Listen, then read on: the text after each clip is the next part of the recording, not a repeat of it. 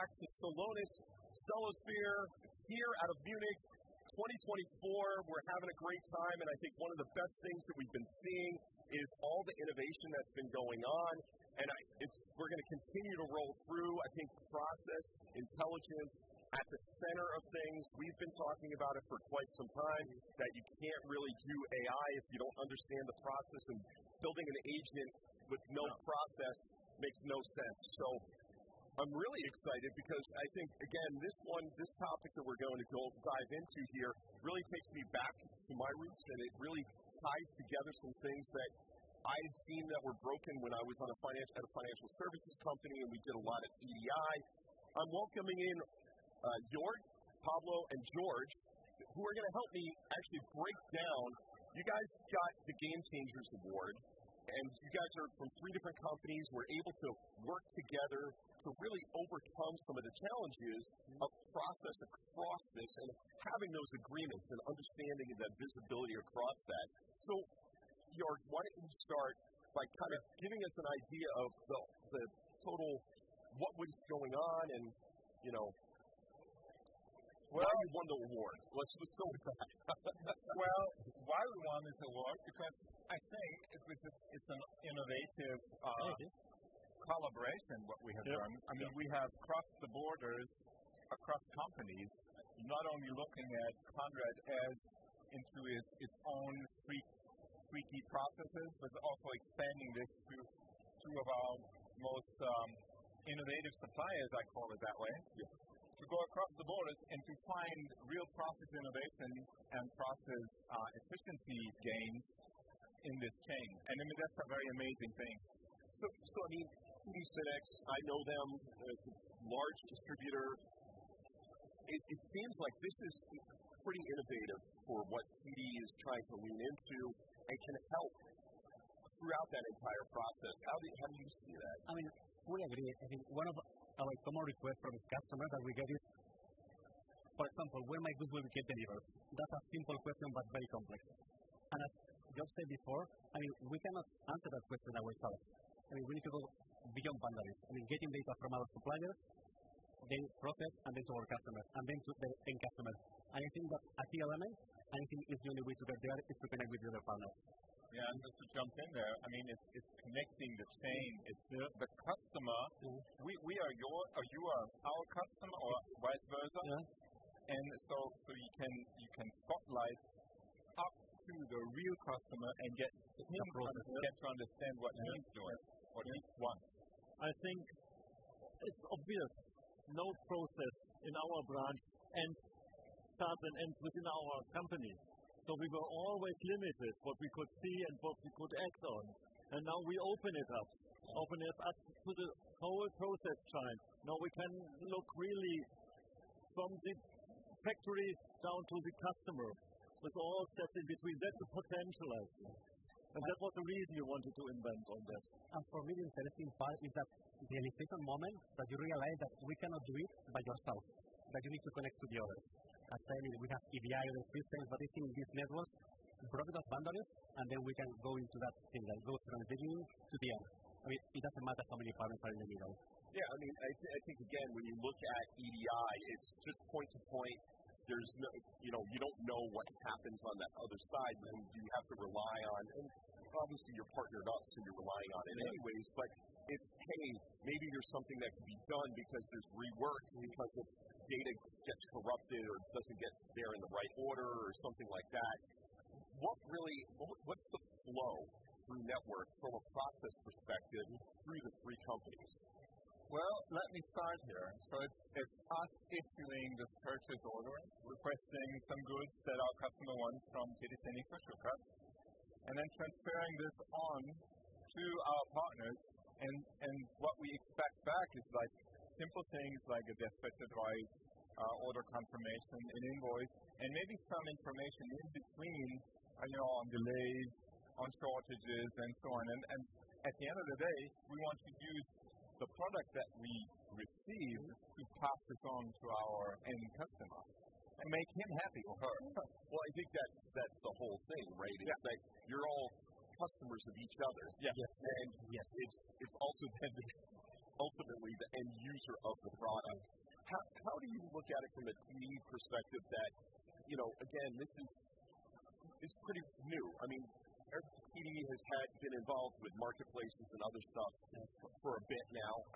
All the hyperscalers are out there pushing those, but this is really like real-time process optimization across that. Fully correct. And for me, it's an evolution. I mean, EDI, we don't know what it is. I mean, it's good, it's hard, but it has limitations. I mean, and also has a cost. I mean, you need to go one by one to implement EDI. API somehow is a kind of a next level of that. But I think this is the next generation. Meaning, it's not only that we share data, but in a common dictionary. You don't need to do customizations. We all speak the same language, and that makes a difference. Yeah. If many parties can get there, I think that would be a major change. And how does it help at your end of that whole spectrum? Because it must be able to give you more visibility into what's coming down towards you. Yeah, what we realized when we went into the cooperation and core innovation is that we are not as good in the processes as we thought before. In the same moment we had when we first implemented process mining, you always think how good you are until you hit reality. And the same happens with the network. You hit reality and then you see, we could improve. And then that was the trigger for our cooperation. I think Conrad realized reality, how much improvement can be achieved for the internal process as well. If the supply chain process is not good, your internal process can only grow to a certain level of excellence, and then you're limited because we are not delivering as we should, and then Conrad can't get to the top level. And so I think it's natural that you consider going into the whole chain, and it gives us advantages because we gain. Much of process mining is to avoid manual work, and we had a bit too much manual work in just all around the EDI process. Something fails, and the most understandable thing is a product might be on end of life for us, but for Conrad, if they don't have the information in real time, they might still try to order it, or might be even offer it to the customer, which is really bad for Conrad and for us. And so it's natural. It has been a need for a long time to break this barrier between the companies. Yeah. And so to me, when I look at this, it takes a lot of trust between the companies as well. I mean, to me, you can't be more partnered if you're connecting up your processes and basically showing and opening up what's going on the other side. Yeah. How did you get over that barrier? Well, maybe because there has always been a good relationship here. Yeah. We like each other. Yeah, we like each other. Yeah, that's right. That's definitely good. And on the other side, I mean, it's the open-minded setup here that every company wants to become better and serve customers better, because this is where we all live from. Those are the ones who are paying our bills. Yeah. And to be honest, it is quite astonishing how open we got into this. Not being afraid of talking about failures, but talking about opportunities, where to get better, where to improve in a chain. And also, for sure, we get some internal fear or resistance about these things. But then, you can prove very easily that you share the information you want with the people you want. And I think that's a very powerful message. And if you think of that, I prefer this much more than people in the organization sending mails with attachments with zero control. Yeah. The information here is very well controlled, legally protected. So I think, there's a bit of fear, but this is the fear of something new. But when you prove it works and it's very controlled, I think that's very easy. Yeah, innovative esprit, or how you would call that? Esprit and core. Yeah, so it's living from open-minded and open communication. Yeah. And the ones that are hiding the information, they cannot innovate. Right. And for us, the big advantage was from a principle point of view, it's not as open as blockchain. The blockchain had, in my point of view, to fail because it was too open and we didn't have any control about the data shared. And we just can control how much data we share.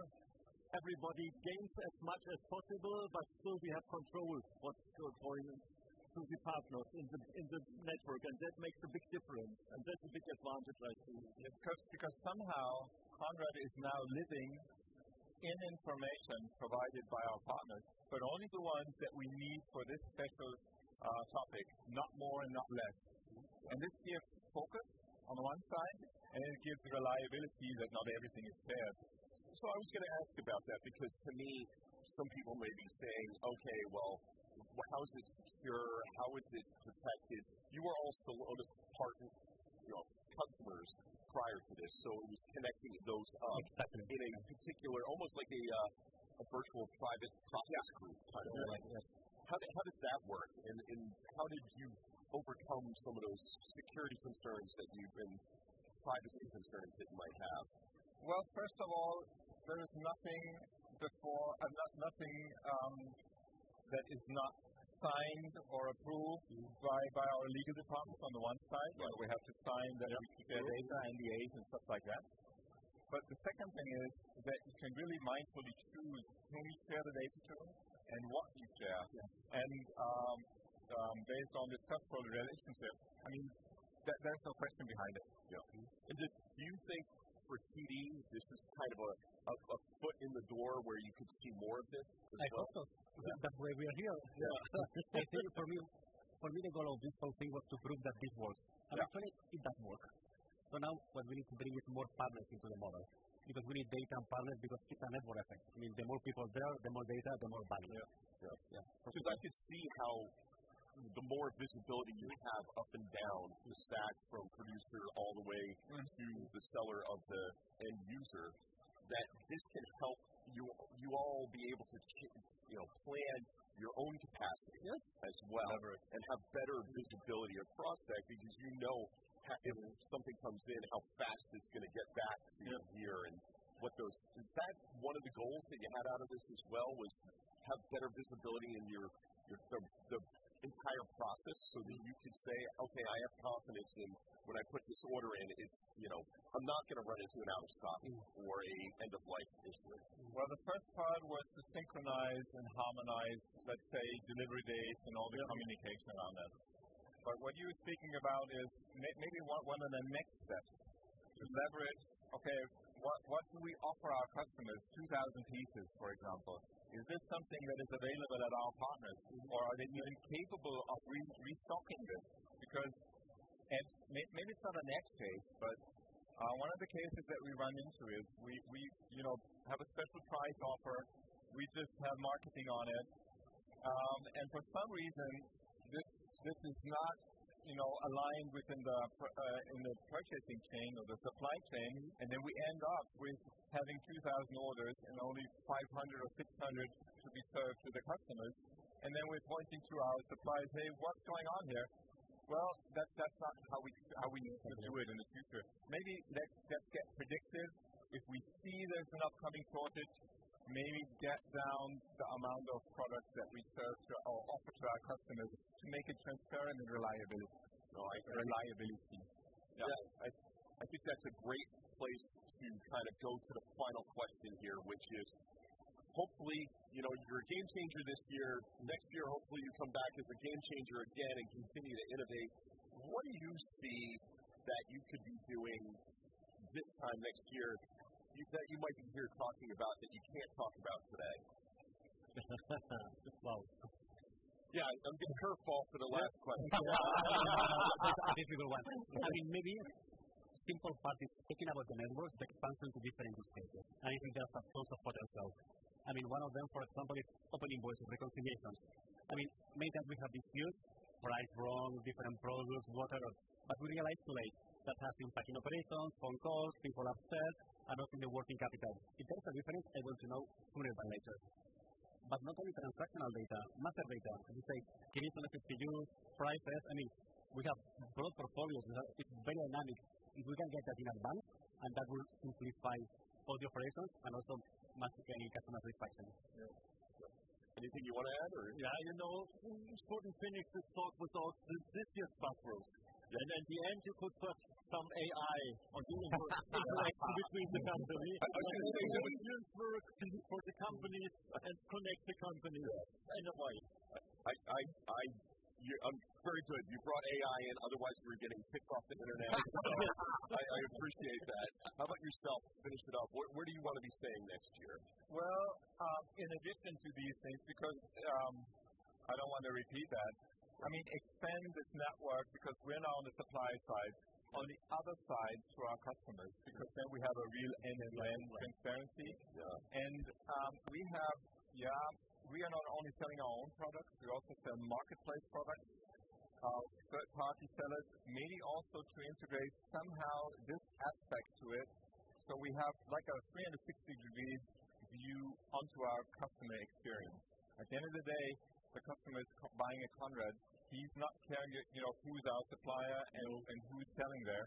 They want to have a good experience. They, relate this to Conrad, and we kind of somehow need to connect all the dots. If I can bring something else, I think with this we are just setting data, simple data. That's our first step.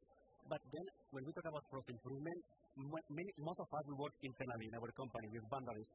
And I see this as a potential game changer, as a first step to do process improvement across the supply chain. Not my supply chain, this supply chain. But for that, the first step is we have the same data, or we share data. Then the next step, maybe not next year, but in a couple of years' time, is how we can improve processes in the supply chain. I think that will be a big question. I love that. I think that's a great place for us to leave it. So I want to thank you for coming on. Congratulations on the award. I think, again, this kind of working together to me is like the true thing that can make EDI a real thing that makes you have to have the processes before you have all of this. So thank you again. Much appreciated. Thank you. Nice to be with you. Yes. And thank you for watching this episode from Celosphere. We're going to be right back with some more. Stay tuned. We have more action-packed, finishing up day 2. Thanks for watching. See you soon.